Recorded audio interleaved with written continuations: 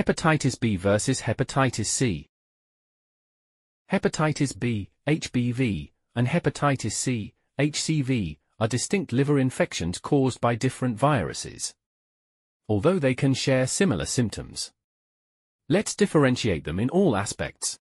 Genome of viruses. Hepatitis B is a partially double-stranded DNA virus, while Hepatitis C is a single-stranded RNA virus.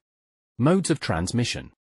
Hepatitis B is spread through blood and body fluids, like semen, vaginal fluids, saliva, and from mother to child during birth, while Hepatitis C is primarily spread through blood. Disease pattern of viruses. Hepatitis B can lead to both acute and chronic infections. Hepatitis B infections mostly cause acute hepatitis, about 80 to 90%, and often resolve on their own, especially in adults. Chronic hepatitis B develops in a smaller percentage of adults, around 5 to 10%. Hepatitis C, on the other hand, is more likely to progress to chronic hepatitis, about 80%, with a smaller percentage of infected individuals developing acute hepatitis C, 20%. Risk of hepatocellular carcinoma. Hepatitis B infection, especially chronic infection, is a major risk factor for hepatocellular carcinoma, because hepatitis B acts as a direct oncogene. Hepatitis B can directly integrate into the host's DNA, which can contribute to uncontrolled cell growth and the development of cancer. Therefore, hepatitis B can cause hepatocellular carcinoma even before cirrhosis develops.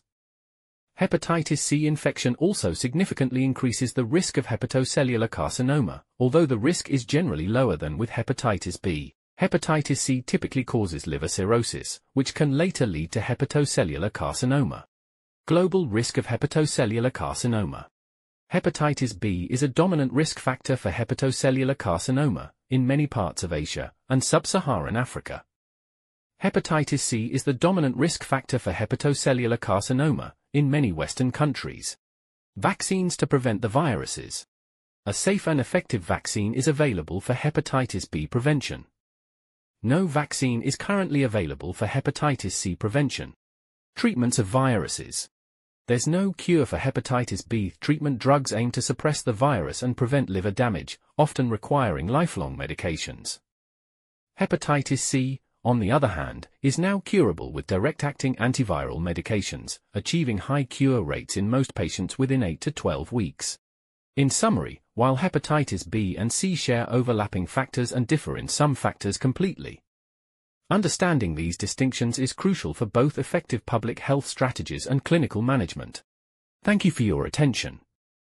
And always remember, awareness is the first step toward prevention.